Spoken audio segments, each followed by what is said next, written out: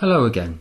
In this video I'm going to give you the basic guide of chimney flues and chimney pots so that you can identify the chimney pot you wish to work on, for instance for capping off or adding a chimney cowl, smoke testing to confirm your selection, and finally how to get an accurate guesstimate as to the size of your chimney pot if you wish to order a chimney cap or a chimney cowl.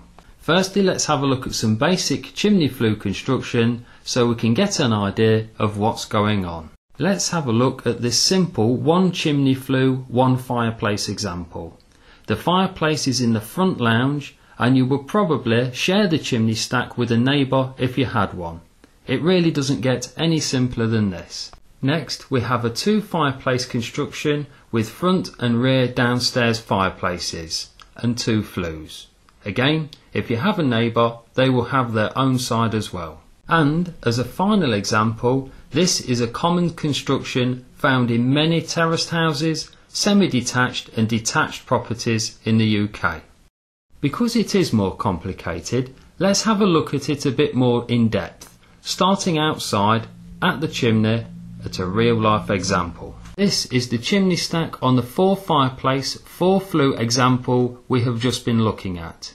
These 4 pots are our house and behind them are the neighbours' 4 chimney pots. Now, by using the magic of Photoshop, let's X-ray the stack to reveal all 4 of our flues and number them.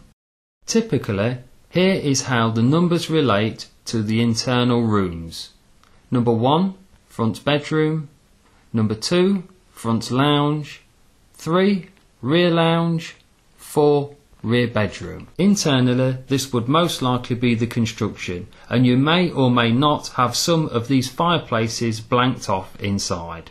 This isn't 100% accurate, but it is very, very common, and it will help you in the next stage, which is the smoke test. If you need more clarity on any of this, please visit the website link at the end of the video or in the description bar. It gives you links to support pages on my website. For safety reasons, always smoke test any chimney flue with a good quality smoke pellet or smoke bomb before you fit a cap or a cowl to any pot. I cannot stress how dangerous it is to cap off the wrong pot. Here I'm going to use a highly visible coloured smoke pellet in a disused front lounge fireplace that is being removed. By placing the pellet on an old saucer, it's just a matter of lighting it and positioning the lit pellet in the throat of the chimney. Remember to follow any instructions on the packet about ventilation requirements. From the outside, you should see something like this. It's a good idea to have a second person outside with binoculars or a smartphone to make a note of the results. If it's not possible to smoke test the flue that you wish to cap, rule out all other flues by a process of elimination. Now I'm going to show you how to calculate the width of your chimney pot and internal pot size from the floor. It's actually quite easy and surprisingly accurate wherever you have a brick chimney or exposed bricks near a chimney pot. Here is a chimney pot which I've positioned on the floor. Next, by taking a common house brick and placing it on top of the pot, you can see how this could act as an impromptu tape measure. And by measuring one of your house bricks at ground level, you can use this knowledge in the following way. As you can see, this brick is 220mm or nearly 9 inches. And if we switch to imperial inches for a moment, it will make things a little clearer. By placing this 9-inch brick on top of the pot, we can see that the inside of the pot is smaller in relation to the brick. Now, if we imagine the brick was half an inch bigger each side, it would sit flush, meaning the outside of the pot is 10 inches or about 250mm. And we can also see that if we were to shave half an inch off each side of the brick so that it became an 8-inch brick, it would just fit inside the pot. This means that the inside of the pot is 8 inches or about 200mm. And this is how you would do it and what it would look like from the floor.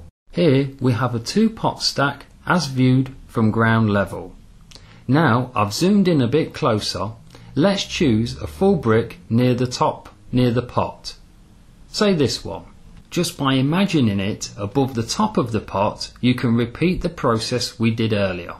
I have literally copied the brick and pasted it just above the chimney pot. And you can see how it would work out almost exactly like our earlier example. Using this technique, it should be easy to get measurements for chimney cowls and caps. If you want more real-life examples of pots and how to measure them, visit the website link at the end of the video or in the description bar. Well, that's all for this video. I hope this proves useful in some way, and thanks for watching.